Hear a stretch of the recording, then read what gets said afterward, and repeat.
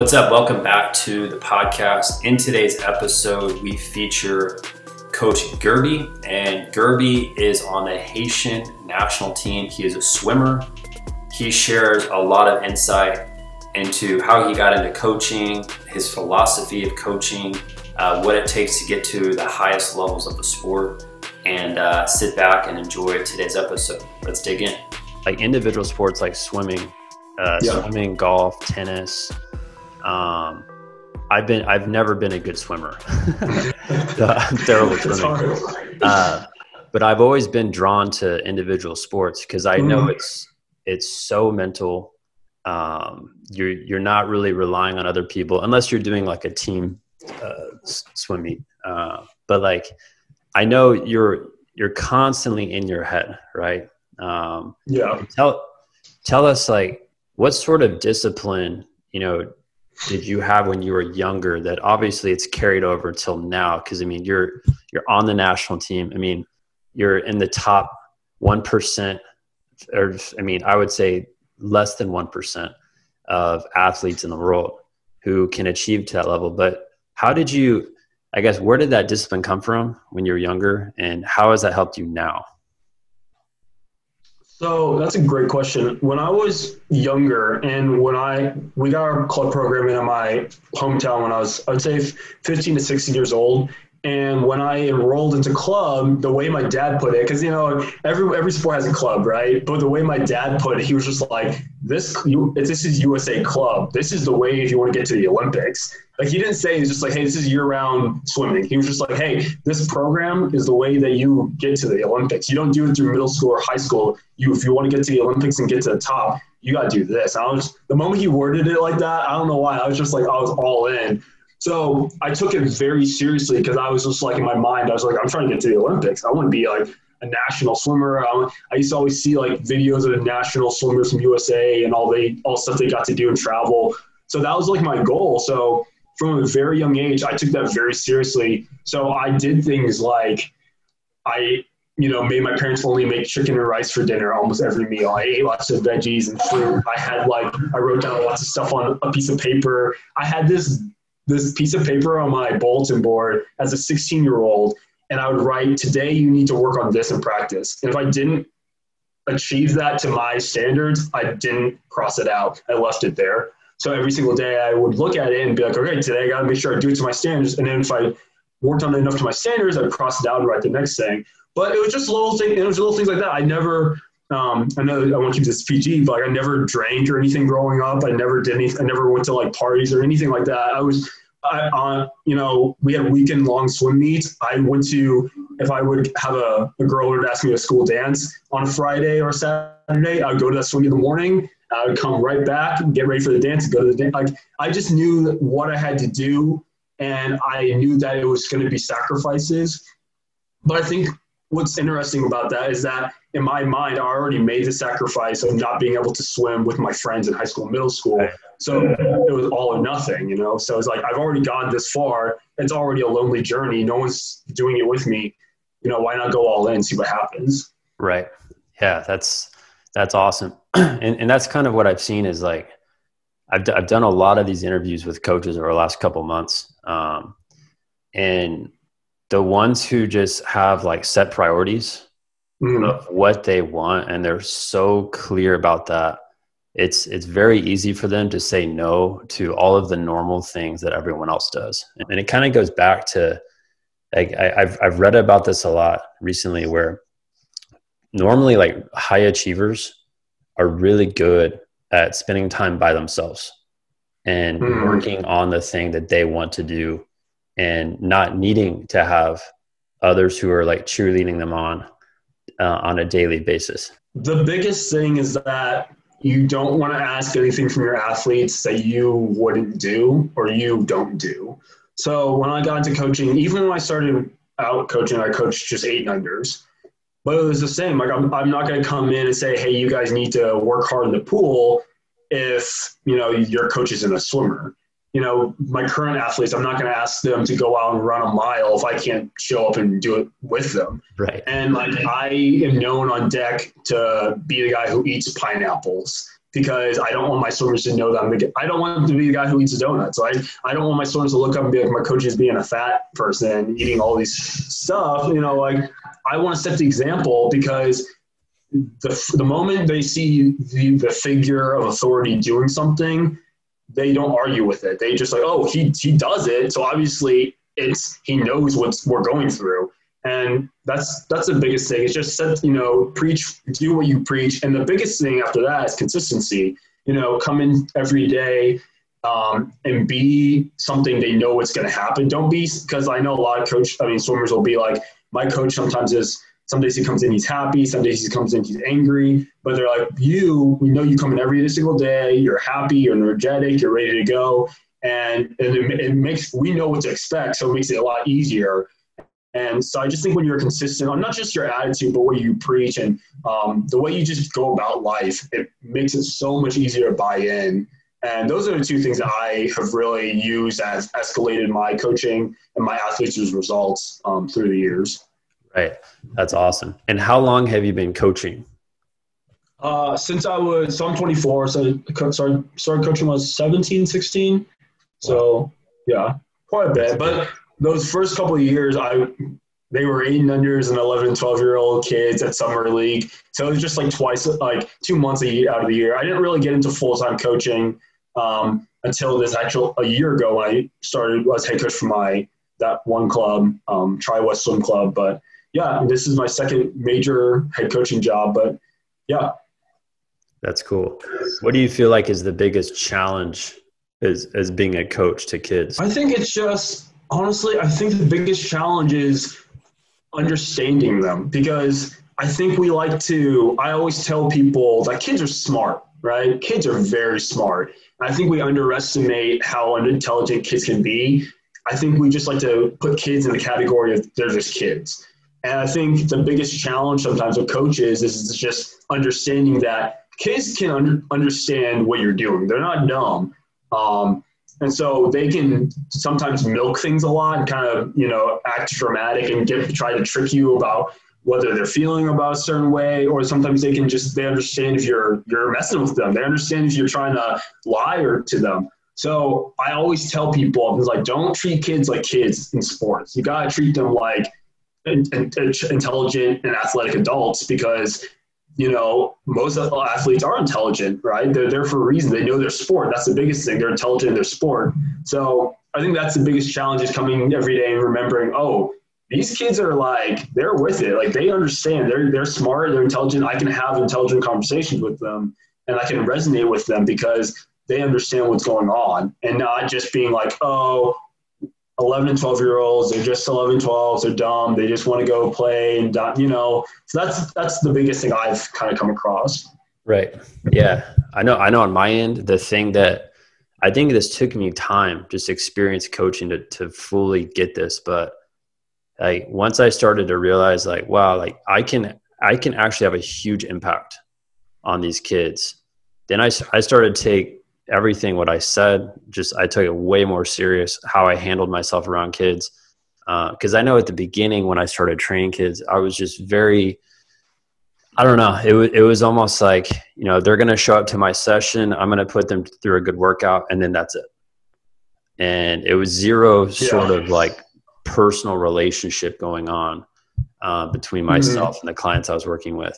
And over time, it made me realize, you know what, yeah, these kids are very intelligent. They're smart. They're going to listen to everything. So you have to be very careful with what you say, because what you say can completely ruin their confidence, or it can build their confidence to an unshakable level.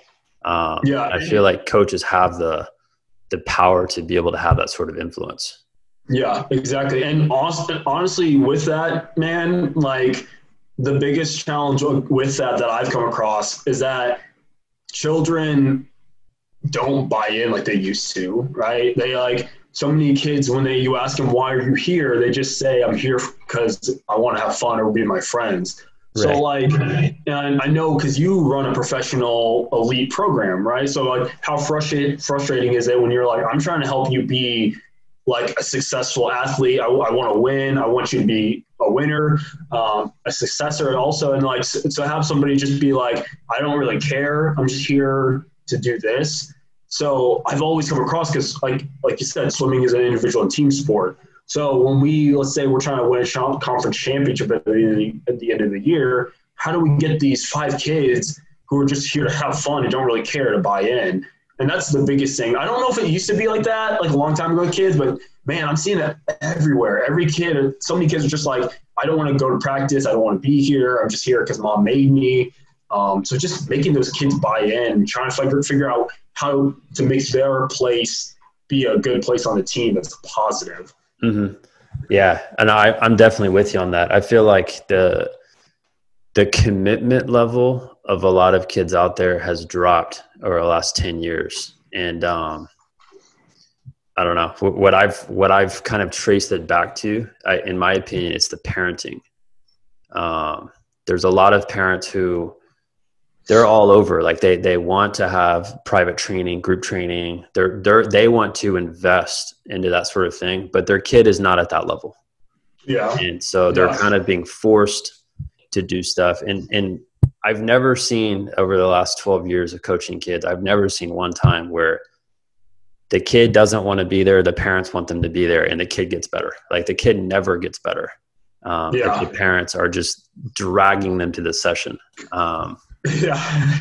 And it's one of those things though, like it's very common. And I found it's really hard to motivate kids unless they want to be there. And I feel like I never need to motivate any of my clients at this point, because they want to be there just as bad as me.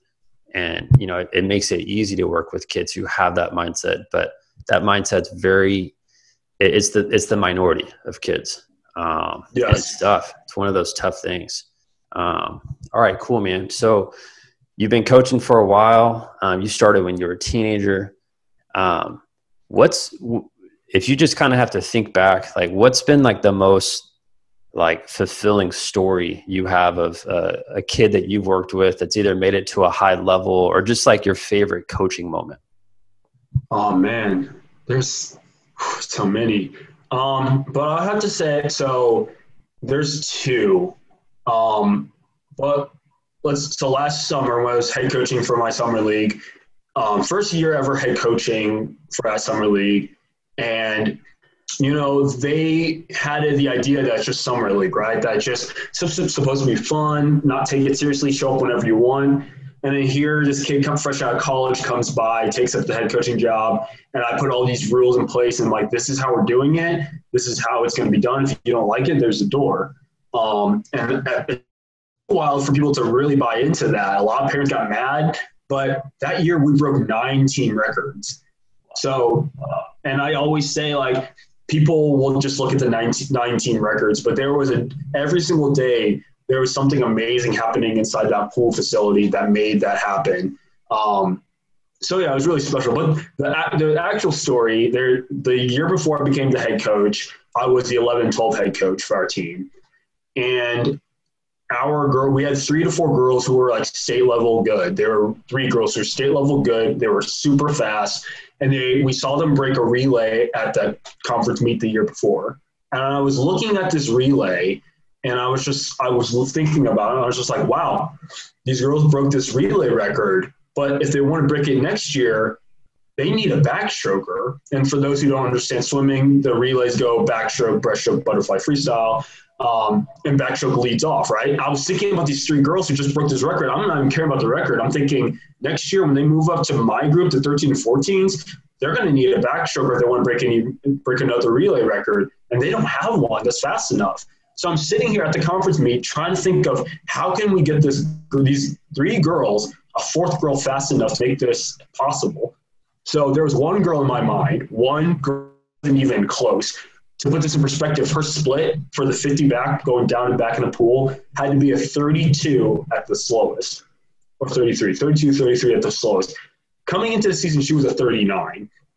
So I was just like, So I was just like, how can we make this girl go a 33 to just give them a chance? That's all. She has to, but that's a big drop, a 33 to 39. So coming into the season, I pull her aside and was like, hey, you four girls, you need to go this split, you need to go this split, and you need to go this split. And you guys need to go these splits because this girl, as the slowest she can go is a 33. She has to go 33 at the slowest for you guys to have a chance. So those three girls are like, okay, yeah, we got it, go off. Then the fourth girl, I bring her aside, I'm like, hey, you need to be, at the end of the season, we need you at a 33 at the slowest. She's like, okay. She's like, okay, let's do it. So we worked really hard with this girl. She came in extra. We worked on her starts. I kept moving closer to the faster girls. I kept screaming at her anytime she would slow down. And it gives me chills to this day at the conference meet that year when she let off for the relay and she split a 33, and then the other girls did their thing. They broke that record by like, I think 1/10 or something like that. And it was so special just because every girl did their part. And that girl, she went in, like on paper, it was impossible, right? But she knew what she had to do. We gave her enough time to understand it and mentally grasp it and understand what she needed to do. And she did it.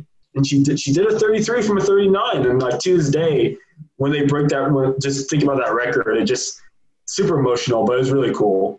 Dude, that is awesome. Because they go, is it down and back? Is that right? Yep, down, back, and then down, back, down, back, down, back for all four girls. Right. For all four swimmers. Yep. Yeah, man, that is awesome. That's really cool. That's really, really cool. But I was gonna say, but like that just, I mean, anytime a swimmer needs to do something, that's how I coach, right? I look at the long term and I say, let's not make our goal, we need to go this. Because, for example, in soccer terms, if you start your season, hey, our goal is to win the conference championship, there's so many things that have to happen along the way to achieve that. So let's make our goal to be the very best that we can be every single day, and then we'll just gradually go in the right direction. If we win, we win. If we don't, at least we can say we did our best. Mm-hmm. Mm-hmm. Yeah, no, that's true. And it's funny, before we got on this call, I was looking back at our message on Instagram, and you said something. I'm going to try to pull it up right now. I don't know if you remember this. Okay. This was back in July. Let's see if I can pull this up.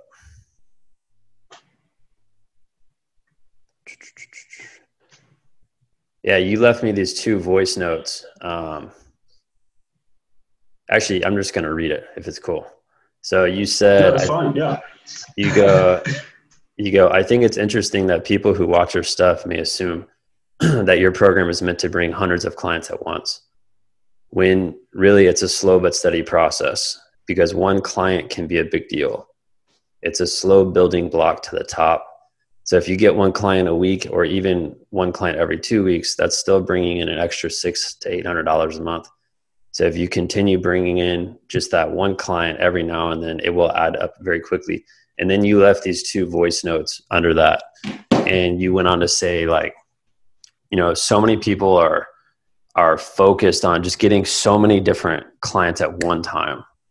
And the reality is, like, if you just chisel away and just go like one client at a time, they're going to have a much better experience. So tell me more about kind of what you meant by that. Like, how has that helped you grow your coaching program? So I've always, been, whether it just be God's plan or what, I've always been finding myself coaching with the little person, the person who's underestimated or whatever.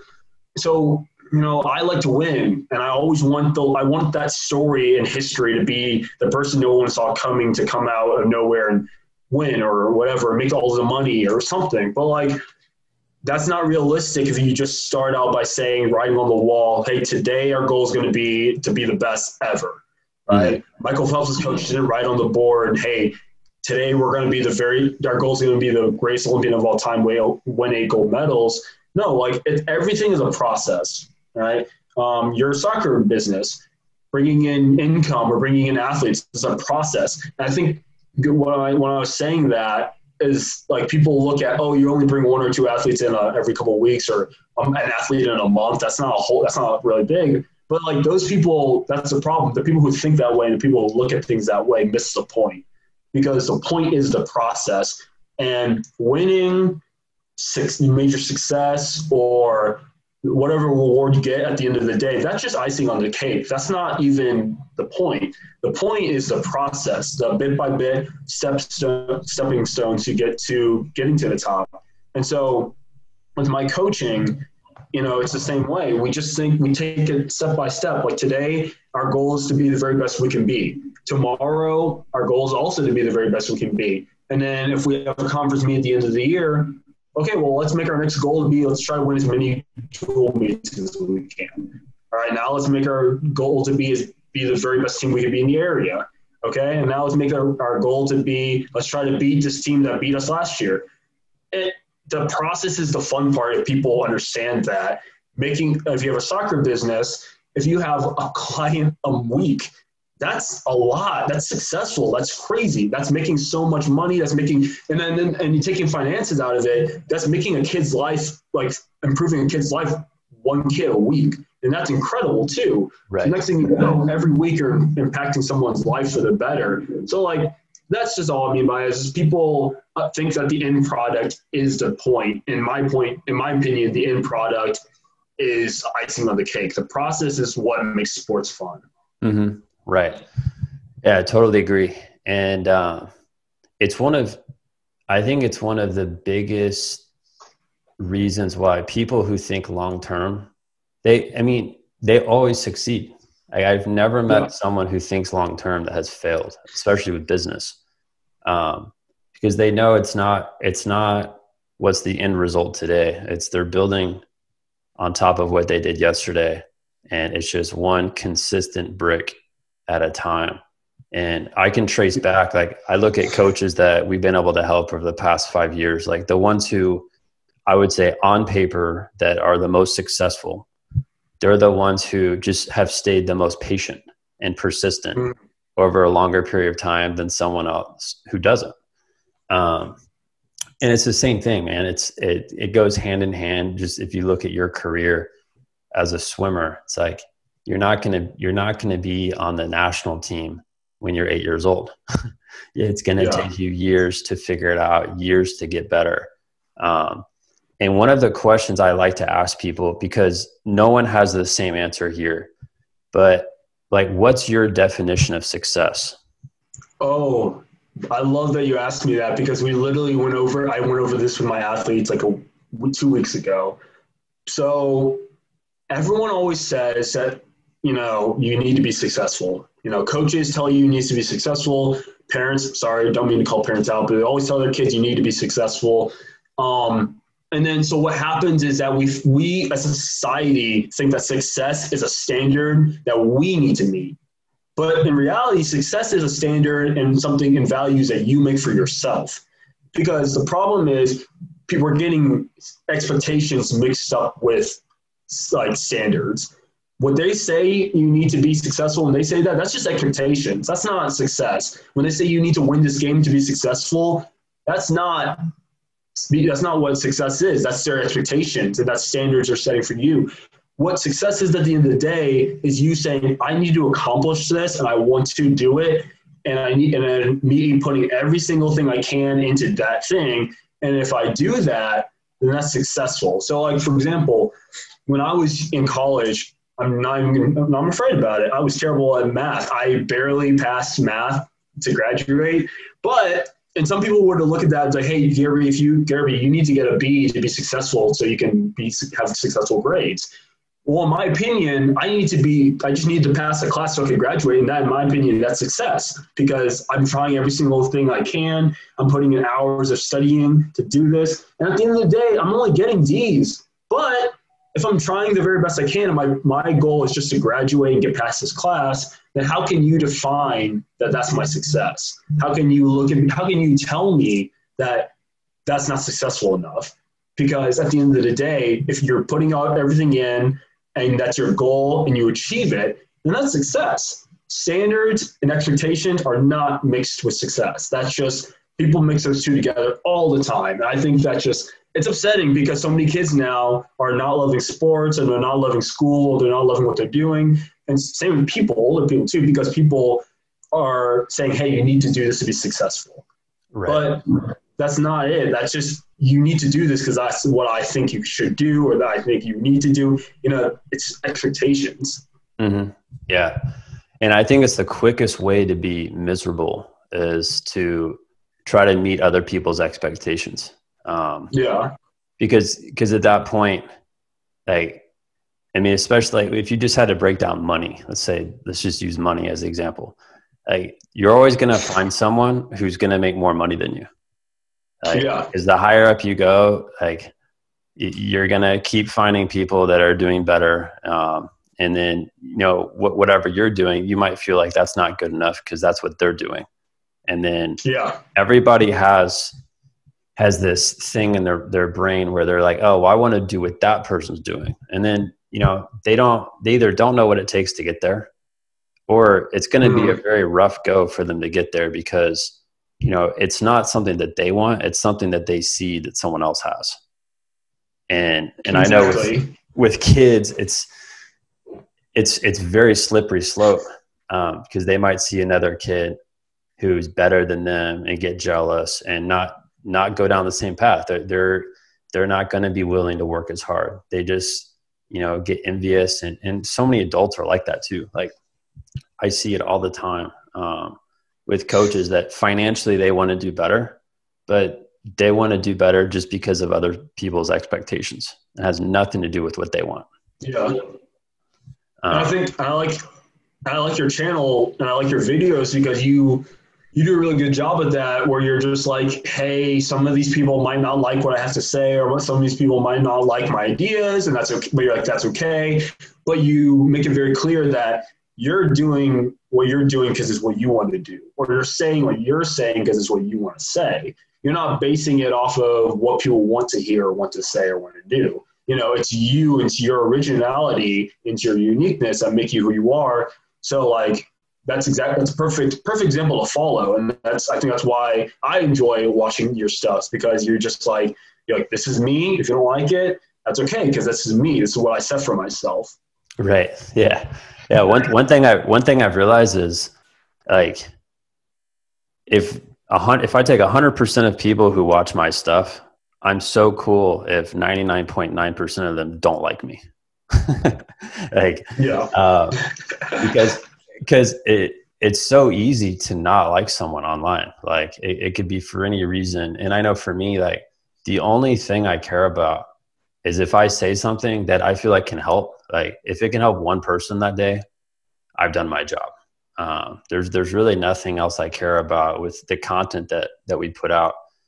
Because it's so easy, especially on social media, to try to go down this rabbit hole of getting the most likes or having the most views or just being some guru or whatever it is. It kind of goes back to the expectations that we talked about. It's like, who are you trying to be? Are you doing this to actually help people, or are you trying to do this to be liked? And I don't know, for me, I'm married. I have probably 2 friends outside of my marriage. I live a very simple life. I don't need to have any buddies.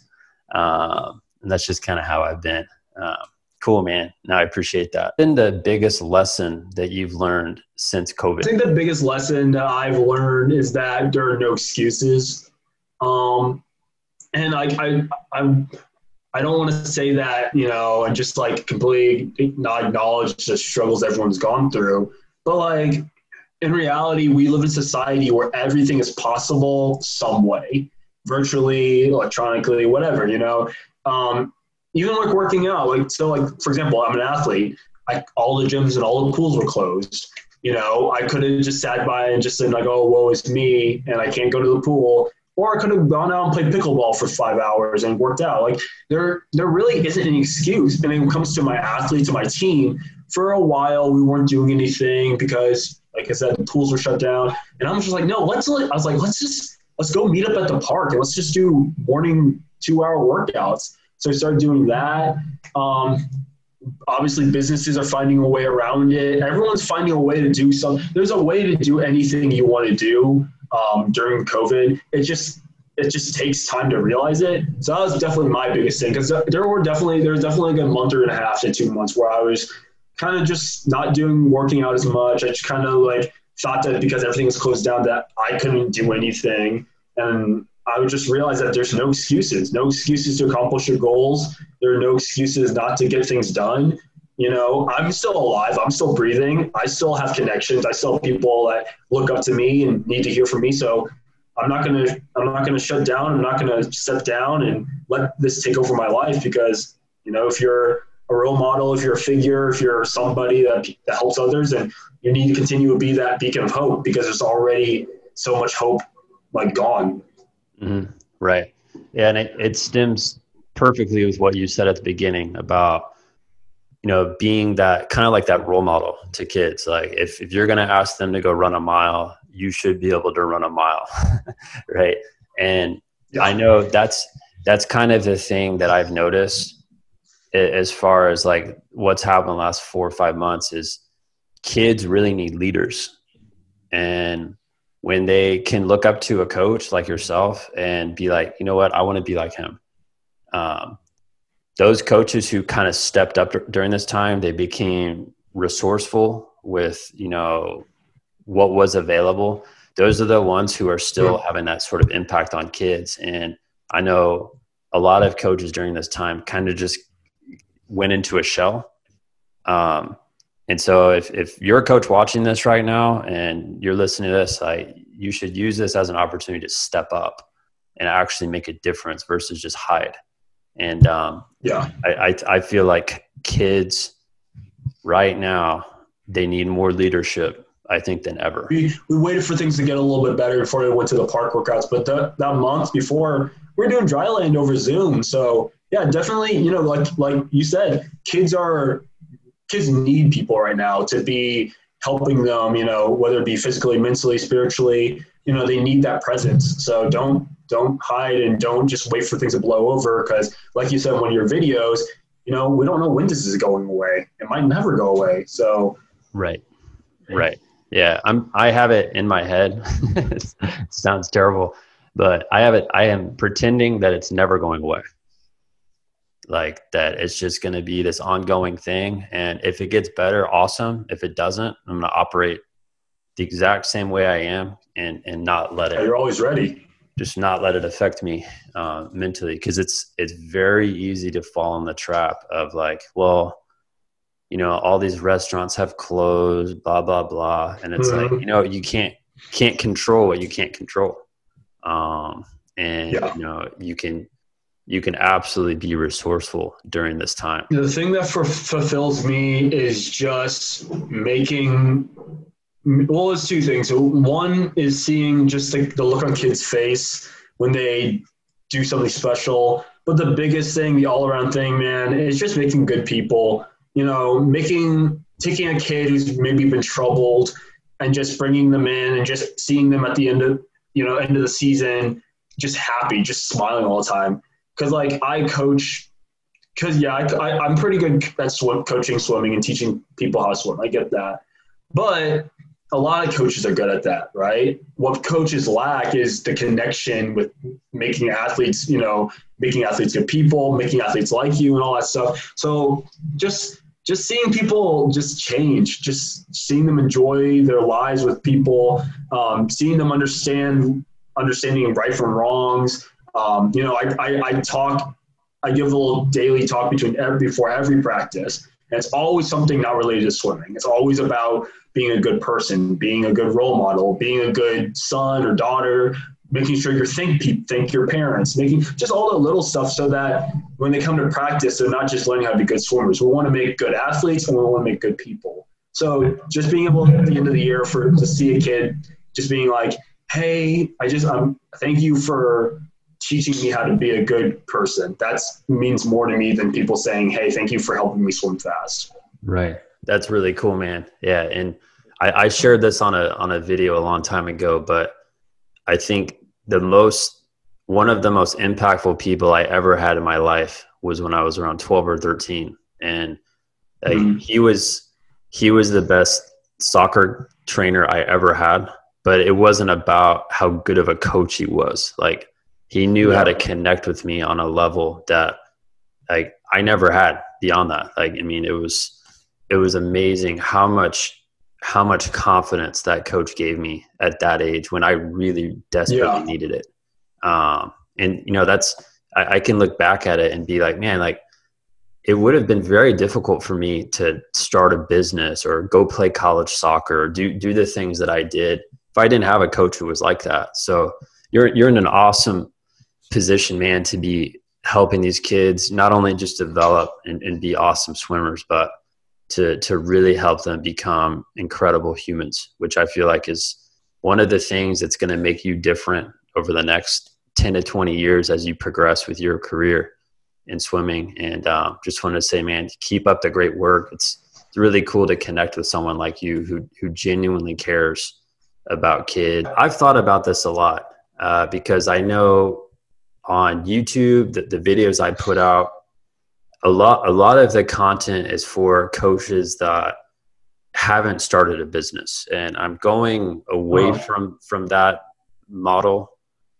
in the future to where it's for people who already have a business, that already have clients that they're working with. But like, do you think everyone's cut out to start a business?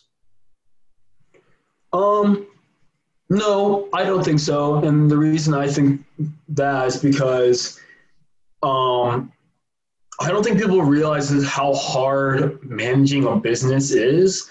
It's a full-time job. You know, people think that with coaching, for example, people think that, they always say, you get paid just to go to the pool for a couple hours. I'm like, no, man, like I'm up at like 6 to 7 and I am doing coaching. Like it might not be physically coaching, but I'm doing coaching stuff all the way till practice. Then I'm coaching at practice for like 4 to 6 hours. Then I'm coming home and analyzing results and stuff. And then even on Sundays, I'm doing work. So if you like, that's people just think that it's just super easy. So I guess like my thing is just like starting a business, starting a job, anything like that, a full-time business, it is going to be harder than having like, you know, a job working for somebody else. Right. But that goes back to what I said earlier, that's why it's worth it, because it's your baby and you love it. And it's something that's you, and you started it and something you're passionate about. Like, for example, I'm starting a small little side business. I call it side business because it's kind of a nonprofit, but I go all in with it. I'm doing stuff with that all the time, every single day, every day. And it's super, super hard. It is tiring, emotionally, physically, mentally. It's super hard. So people need to understand that. And I think that's why it's smart to kind of maybe get a mentor or kind of just job shadow and just get an idea of it first before you just wake up one day and be like, I'm going to do this. Some people are successful at it, some people aren't. But just to get an idea, because I think the demands, there's a lot more demands in people that don't get advertised and that people realize. I'm sure you can attest to that. Right. Yeah. Yeah. And it's funny, like the perception, I think there's a mixed perception of coaches who have a business or they have a coaching career. Like from the outside looking in, it's like, oh, that's pretty easy. Like they probably sleep in and they just show up to practice. And, you know, they're probably just watching, you know, Netflix during the day. And the reality is people can do that. Probably won't be successful doing that. But I see like you have to treat it like you're on a mission. That's when I wake up, I know that, you know, no one's going to tell me to come into the office to be in this room, you know, making videos or talking to coaches, do whatever the tasks I have to do during the day. And, you know, I've always looked at people who make rash decisions. Like you've probably seen this. I mean, you probably don't do this because you're super fit, but a lot of people, when they're at the grocery store, they're about to check out, they see the Snickers bar and the M&Ms. They're like, oh, I'm just going to grab it. And then they throw it on the thing. They pay $2 for it, whatever it is. And a lot of people treat business that way. They're like, they'll be like, oh, I want to do that.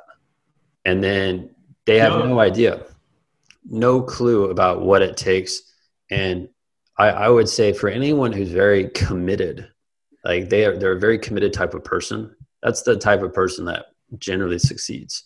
But people who jump from shiny object syndrome to the next shiny object, like those people, I feel like are destined to fail just because they don't have the type of sacrifice and discipline. Even you just said it too. You're looking to start something on the side, and I'm sure it's grueling doing that plus what you're currently doing.